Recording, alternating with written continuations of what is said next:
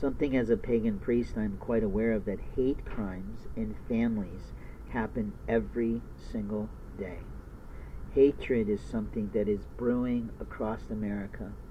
Hatred is when someone steps out of their proper rights into someone else's boundaries and impacts them negatively. Hatred starts to take hold when people are always late. Hatred begins when people think that they are super and great and above other people in their biological family. Hatred occurs when parents abuse their children's rights in front of God.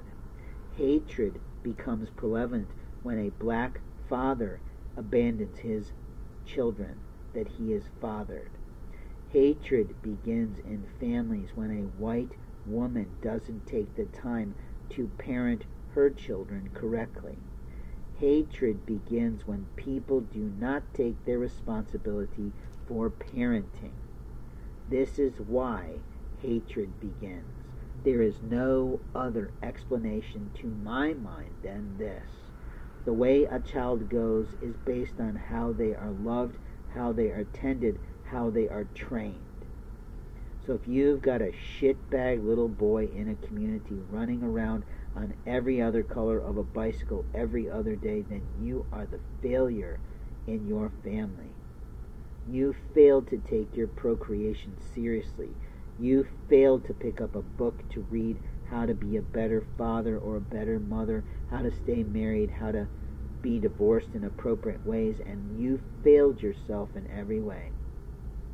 You chose somebody based on how they looked hot on your arm and how they made you feel in intimate moments of time that were fun, but you didn't think about how God thought about what you chose, and you didn't think about how it would go over the course of time. And many people lose when they do that, you know. It's fairly much common sense. You see, in my situation, I had a family member of choice for 20 plus years across 2 continents. And I don't have to explain when and where and why we became intimate in relations.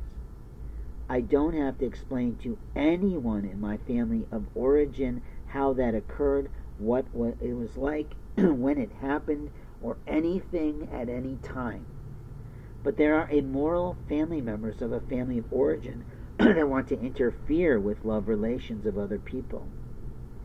There are immoral women who haven't matured enough in their situations. It's not true. There are women who realize they made mistakes in their marriage bed and they start looking to other men for the filling of the gaps in which their intended partner that they say they so love is failing to provide. Now please forgive any facetiousness that you hear in the tone of my voice or the paralinguistics that you might interpret in your version of your concept of listening to me today or on any given day or any video that I have, but I am a man who is vehemently angry almost every day at the abuse that I experience from both family members and society members today. Abuse takes many forms, and abuse of any kind, whether it is psychological in gaslighting that police officers love to do to people they just don't like because they gossip like a little girl and give away information that might be false or true, and openly they do this for their free time. Not at all, they do it while they're on the job. Most of all, they create hate in America by spewing lies and getting their family and friends to participate in abuse. Other abuses are emotional. My mother was an emotional abuser, always pushing buttons, always insulting, even in her late years, because her other children enabled her to think that way, feel that way, and do those things after my father was transitioning to heaven. My late father was a physical abuser, and he did a lot of pounding of children who were, in his mind, out of line, or in his need to get rid of steam. And I feel grief for those kids who got it worse than me.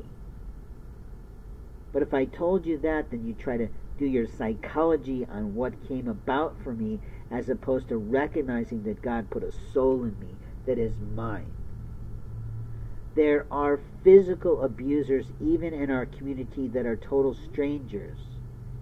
I have received physical abuse from total strangers in the cutting of my beard and the cutting of my private parts and the abuse of my personal body based on chemistry or audios that they play, and they commandeer you. They think, hey, he's homeless, he'll never know. That's the lie that the foreign bastards and infidels who come here like to play at our people. God help the women in America today. As a man, I'm beyond offended. But here's the deal. The cutting of a man's beard is of other abuses too. It is a sexual assault under the law, because beards are secondary sex characteristics that do not belong to you if they're not on your fucking face. And most women are stupid about how men feel about their beards. Some wives learned the hard way when they thought they'd trim their husband's beard while they were sleeping, and they got a pounding like nobody's business. And no offense, but they deserved that.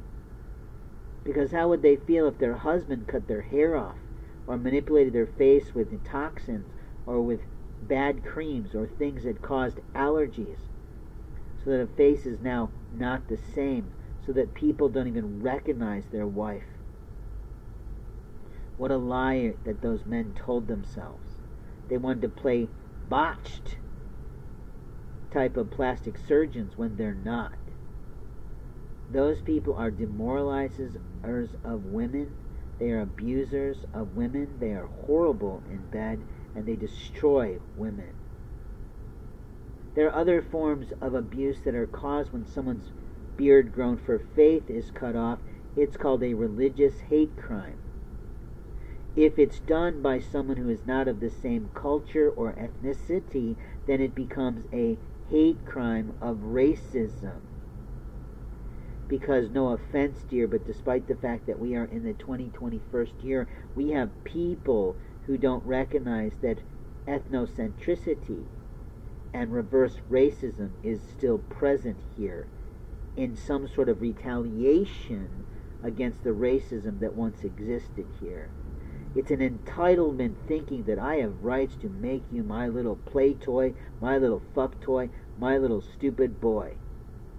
And you have lied to yourself underneath American culture. You have lied to yourself under socially appropriate behavior. And you have lied to yourself about your rights here.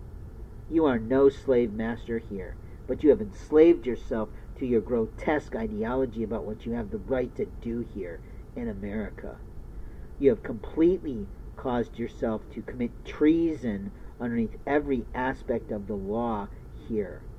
You have violated internationally accepted human rights laws, because those trump every federal law out there.